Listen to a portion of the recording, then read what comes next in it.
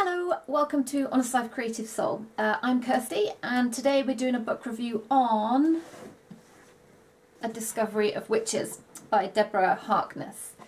Here's the actual cover for it. I'm not very good at keeping the covers on my hardbacks because they just come off and get messy and torn, so I tend to just fold them up and stick them inside the book.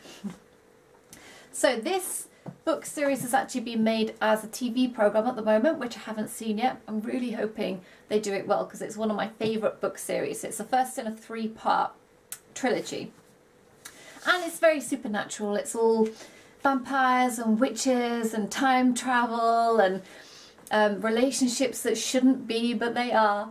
It's a little bit more adult than Twilight, so we're not going quite as cheesy, we're not going quite as cringy, but there is some of that in it. It's a love story of the supernatural, so we're going to get a little bit of that.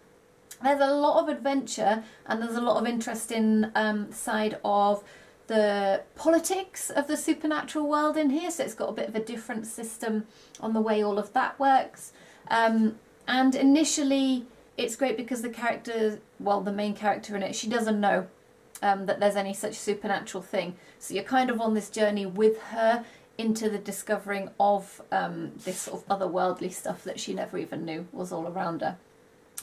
The characters are great. There are a few times where it's slightly cheesy. It is a love story, like I said, but it's generally, you're so far in by the time you notice that you are so hooked it doesn't matter.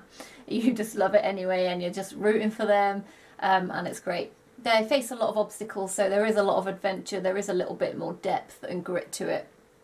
So definitely worth a read. They're quite hefty books. None of them are small, although they're not huge, so it is a little bit of a time commitment, but you don't have to read them exactly one after the other.